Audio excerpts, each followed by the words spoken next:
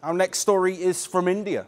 Every year, Delhi shivers, burns and chokes even more due to air pollution.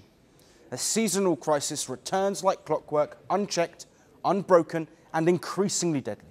And now, according to a think tank, biomass burning might be an active contributor to the pollution levels of the region. So, what have they found? Our next report gives you all the details.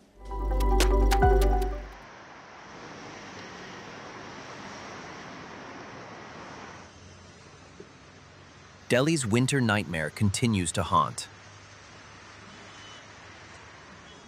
As temperatures drop sharply, the streets tell a familiar story.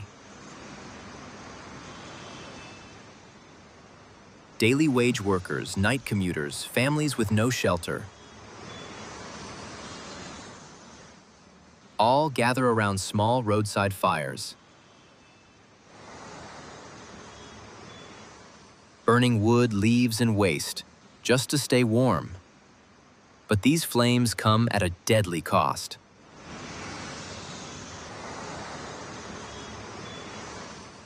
Biomass burning. This is a major issue that has emerged as the primary contributor to Delhi's smoggy winter air.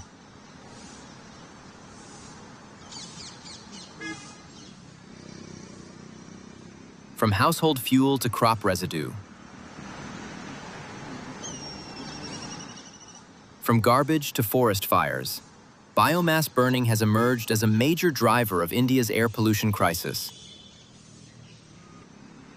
Every fire releases toxic PM 2.5 particles, black carbon, carbon monoxide, nitrogen oxides, and a range of volatile organic compounds.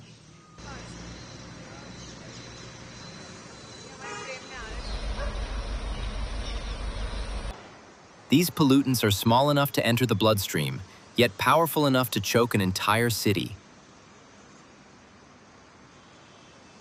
What offers warmth to a few poisons the air for millions.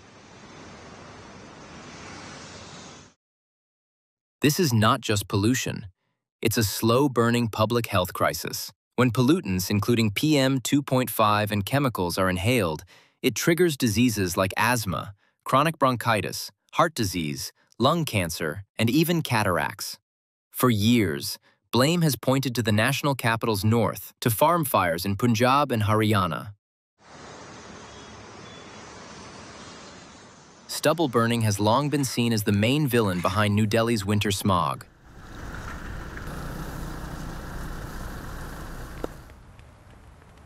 But now, that narrative is being challenged. A new analysis by Delhi-based think tank Center for Science and Environment narrates a different story. The latest study compared two key phases: the early winter months of October and November, when farm fires peak, and December, the so-called post-farm fire period, when their impact fades. This year, farm fires have already been fewer, and by December, their contribution to PM 2.5 levels dropped sharply. Yet Delhi's air didn't improve.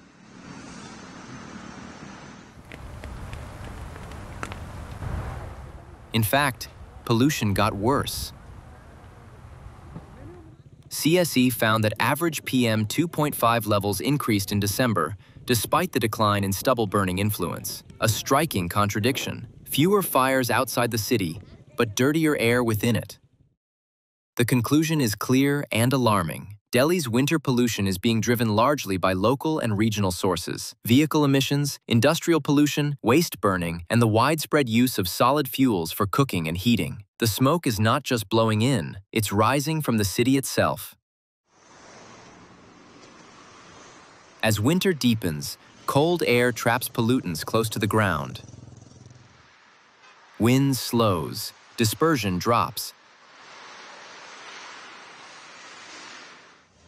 and the toxic mix hangs heavy over homes, roads, and lungs. Every matchstick lit on a pavement adds another layer to the smog.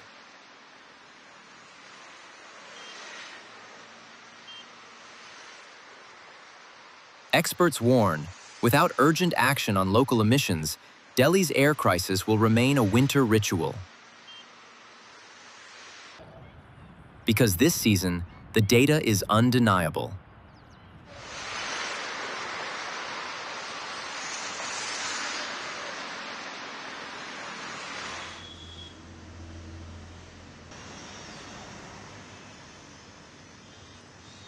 The national capital isn't just choking because of fires beyond its borders.